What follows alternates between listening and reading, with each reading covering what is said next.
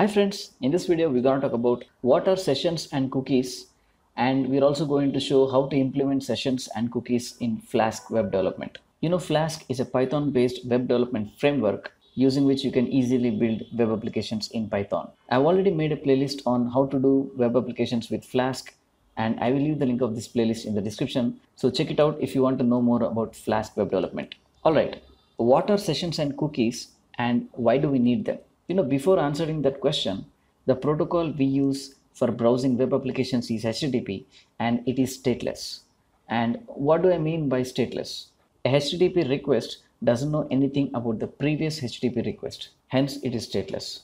So let's try to see that with an example. Let's say I have a browser and I have a server which is hosting my web application. So I go to the preferences page of the web application and say my date of birth is 19 August 2023. And now if I make a request, what is my age?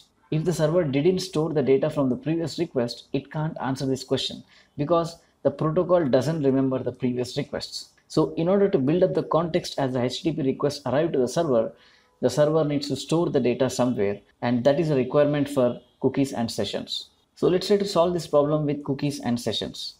Let's cover cookies now. So servers use cookies to store the data in the browsers of the user.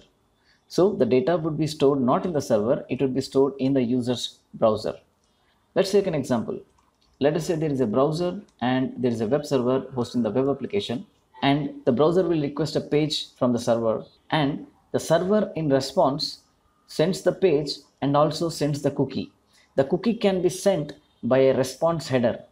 You can create a response header something like set cookie, and in the response header data you can write something like theme equal to dark, and the cookie is theme equal to dark with the key value theme, and the value of the cookie is dark.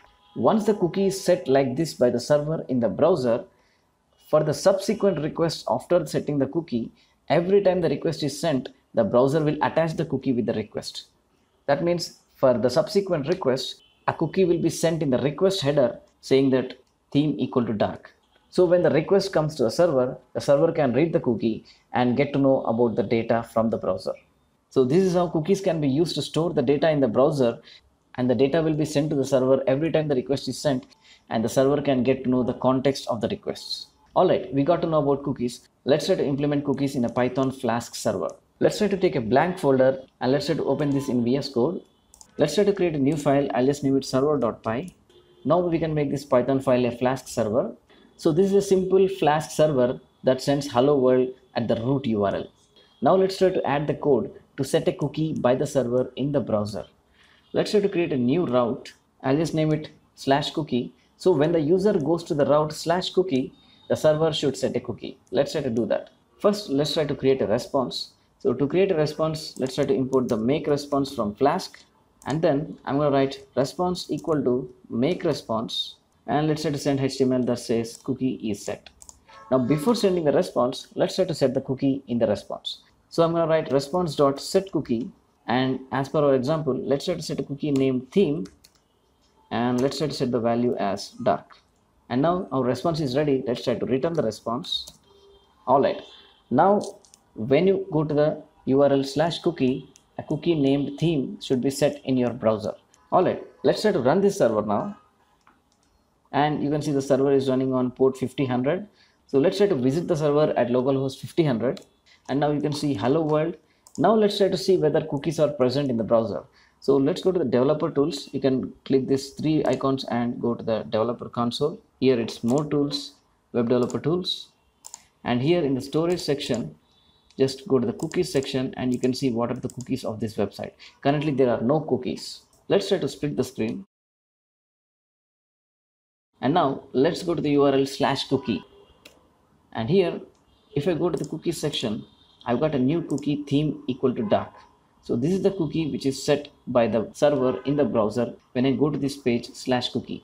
So now let's go to the original home page, which is localhost 5000. Still the cookie is present in the browser. And now let's try to see whether the browser is sending the cookie to the server. So let's go to the network tab and let's try to remove all the requests here, and let's try to reload the page. You see, when the request is going to the server, in the request headers, there is a header called cookie, and theme equal to dark is being sent by the browser. Because the server has set the cookie in the browser, For the subsequent request, the browser will send the cookie to the server. This way, now the server can get to know the context of the previous request. So this is one way to persist data between the requests. Now at the server, if you want to access the cookies sent by the browser, you can just write something like this. First import the request from Flask, and you can say request.cookies.get. So from the request headers, you can read the cookies at the server side using something like request.cookies.get and the key of the cookie. So the result should be dark here. When you set the theme as dark, it will be sent in the cookies and it can be read at the server side. So this is how you can read the cookies at the server side. So this is how cookies work. One thing to notice is that cookies are stored as plain text in the browser and the data is not in control of the server. So any malicious parties can modify the cookies and even anyone can see the cookies in the developer tools. So sensitive and critical data should not be stored in the cookies. And if it is stored like that, it should be at least encrypted because the data will be visible to all. Alright, we covered what are cookies and how to implement cookies in a Flask web server. Now let's go to the another way where the server can persist data between requests at the server side, and it is called sessions. In the cookies, the data will be stored in the browser, and in the sessions, the data will be stored in the server. So let's see how sessions work. Let's say we have a browser and we have a server where the web application is hosted. Let's say the browser sent a request to the server. It may be something like a login form where the browser is sending the username and password. Let's say the server has validated the username and password and it has authenticated the user. Now the requirement is in the next request, the browser should not send the username password again. The server should remember the session. So how can it be done? The server will create a session store in the backend and it will create a unique ID and store the data of the session in that session store with that key. And this session key would be sent to the browser as a cookie. So now the session data is stored at the server, but only the session ID will be sent to the browser in a cookie. So in the response sent by the server, a header set cookie will be set and the data would be session equal to the session ID of the server session. And since a cookie is set, in the subsequent request sent by the browser, the session cookie will be sent and the ID would be known to the server, and the server will look up the ID and get to know what is the username that is logged in. So this way, using sessions, server can persist the context between the requests from the browser. And the advantage is the session data would be visible only to the server and only session ID would be sent to the browser. So sensitive and critical information will not be exposed to the browser. That is why sessions are more secure than the cookies. And unlike cookies, sessions can't be tampered because the data is not present in the browser, it's present in the server. So this is how sessions work. Alright, we got to know what is a session. Let's try to implement that in a Python Flask web server. So this is a bare bones Flask server where you just get hello world at the root URL. Now let's try to create a session when the user visits the home page. It's really simple. Just import the session from Flask and set the session here, session of the key inside the session. Let's say the username equal to John. So when the user visits the home page, a session would be created for that request and the key username would be set to John in that session. Let's try to make a response here. So I'm going to write response equal to make response and I'm going to say session variable is set, and instead of returning hello world, let's try to return the response, and that's it. Just using the session from Flask and setting the key value pair, you can create a session at the server. Alright, now let's try to create another route where the server can access the session data. So let's try to create a route called /get and let's try to access the session. It's really simple. You can just write session.get and the key is username and the default value can be none. Let's try to assign it to a variable username equal to, and now let's return the username in response to the browser. So I'm going to write return and let's try to create a string. The username is the variable username, and that's it. When the user goes to the home page, a session will be set, and if I go to another page called /get, the server will access the session and try to return the session data to the browser.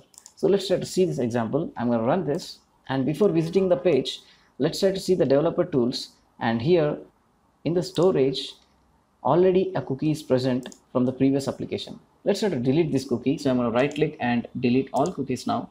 And now let's try to reload the page localhost 50/100. Obviously you'll get an error, secret key is not set.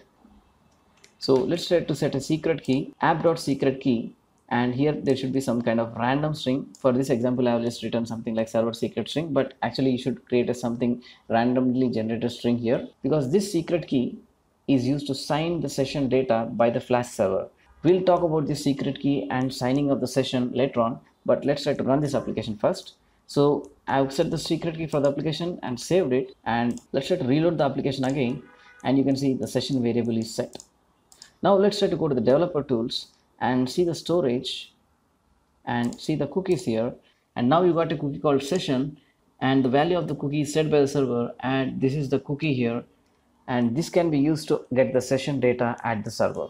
So we have set in the session data the username is John, and now if I go to the URL/get, you see the username is John. In the browser we haven't kept anything like a username, but from the server you got the session data. So that's how easy it is to implement sessions in Flask. You can set the sessions using the session of the session key, and you can retrieve the sessions at the server by using the session.get. Now let's talk about how sessions are implemented by default in Flask. Just now we talked about how sessions work, but the default Flask sessions are different. So let's see how it works now. When the browser sends a request, the server creates the session data and sends the whole sessions data to the browser. So the session data is stored as a cookie in the browser instead of storing the session ID in the browser. This is how the sessions are implemented by default in Flask. The session data is stored in the browser as a cookie, but the sessions come with some added security compared to cookies. So the session is not stored directly. Actually, the session comprises of a base 64 version of the whole session data, dot the timestamp at which the session was updated, dot the SHA-1 or the hash of the session updated time, and the server secret. And now this is the reason why we got the error initially, because the Flask server secret is required to sign the session and send it as a cookie to the browser. And now in the subsequent requests, the cookie session would be set and the whole session data would be sent to the server, and the server will retrieve the session. Obviously, before retrieving the session data, the server will compare the signature to see if the session was tampered. So this is how Flask sessions work by default. The session data is actually not stored at the server, but actually it's stored in the browser as a cookie. This being said, let's try to examine how the Flask sessions are implemented by default with our example. So in our example, the session was set as a cookie here, and this is the session value. Let's try to copy this session value, and let me try to paste it in a notepad. So this is the session value. You can see it has three parts as we discussed. This is the session data, this is the timestamp, and this is the signature of the session. So if I just tamper this session, the server will get to know because the signature will not match the session data. Alright, how can I get the session data from this string? It's just the base 64 encoding of the session data. So let's try to copy this. So since the string is a base 64 encoded string, let's try to decode it as base 64. And if I just decode it, you can see the session data directly here, username John. That means the session data is visible to the browser and anyone can see the session data. So by default, the session data is visible in the browser. So if you use default Flask sessions, take care that sensitive data will not be stored in the session because it's visible to the browser. But hey, what if you want to implement server-side sessions in Flask applications? It's really simple actually. You can install a Python module called Flask-Session. So let's try to do that now. Let's try to open a command prompt and try to install the Flask-Session module. So I'm going to write python -m pip install Flask-Session, and let's try to run this command. And now I've installed the Flask-Session Python module. So Flask-Session Python module can be used to implement server-side sessions in Flask. So since I've installed the module, let's try to import the session class from the Flask-Session module. So I'm going to write from Flask-Session import the session class, and now let's try to initialize the application with this Flask session. So for that, you're going to pass the app to the session class, and since we are doing the server-side sessions, you don't need the secret key now. And now let's talk about some other configuration. One configuration you have to set is app config session permanent equal to false. That means the session data would be deleted once the session is expired. And I've kept the session type as file system. That means the session data would be stored at the server in the file system folder as files. So having made these two configurations and initialized my application with the session class, now I literally need not do anything. the same code will work using the session from Flask, but the data would be stored at the server. Now let's try to save this, and let's go to the browser, and we can delete the cookies. And now let's try to run this server, and now let's go to the application at localhost 5000, and it's saying the session variable is set.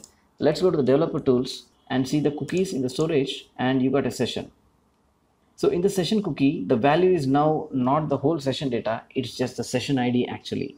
So the session data is now not stored in the browser, but it's actually stored in the server. And in the server, by default, a folder called Flask-Session would be created, and all the session data would be stored in this Flask-Session folder. And now let's try to see the session data, and if you go to /get, you get the username is John. The username is fetched on the server, but it's not stored in the browser, it's actually stored in the session storage inside the server. So this way, using the Flask-Session module, you can implement server-side sessions instead of default Flask sessions. Now using Flask-Session module, you can actually store sensitive data in your sessions because the session data is being stored at the server. So that's it guys, this is how you can implement cookies and sessions in your Flask applications. So we have covered why do we need cookies and sessions, what is a cookie, and how to implement that in a Flask web server, what is a session, and how to implement that in a Flask web server. And we got to know how sessions are implemented by default in Flask. Actually, the data would be stored in the browser, not at the server side. To overcome this, we can use the Flask-Session module to actually store sessions at the server side instead of the browser in Flask applications. You can see I've created a blog post on how to use sessions and cookies in Flask applications. I've also given the notes and images, and I've also given you the source code so that you can copy paste and practice it in your own computer. I've also given you the references to the official documentations and some external links so that you can do further reading. Please ask questions or post your valuable feedback in the comment section. Hope you like this video guys. Thank you for watching. Peace.